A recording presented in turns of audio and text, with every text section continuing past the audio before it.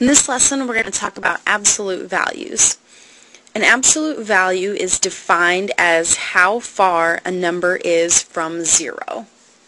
So given this definition, since we're just looking at how far it is from zero, we know that the absolute value will always be positive.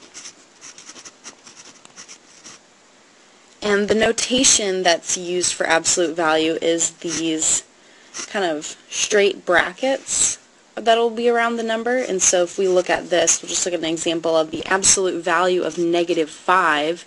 This is the notation that would be used. And if we want to know how far -5 is from 0, we know that that's just 5. And as we can see, this is a positive number. So the absolute value of -5 is just 5. And if we looked at the absolute value of +5, that would also just be 5, because they're both 5 places away from 0 when you look at the number line. So if we look at an example, the temperature was -6 degrees and is now 3 degrees. So we want to know how much the temperature has risen and then what is the absolute value of the two different temperatures.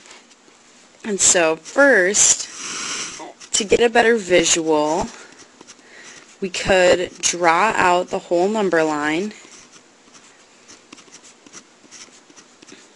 to include these temperatures.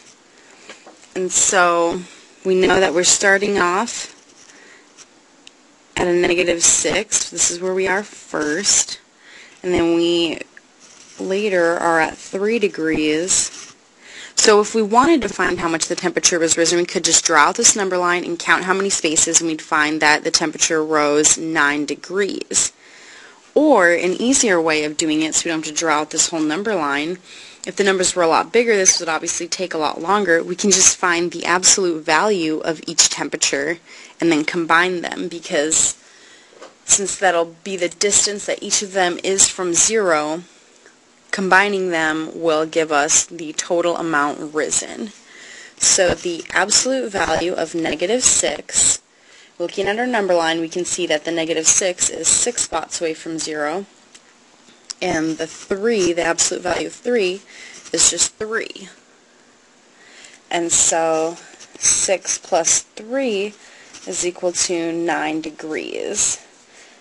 So that is how much the temp rose. And so that is how absolute values work.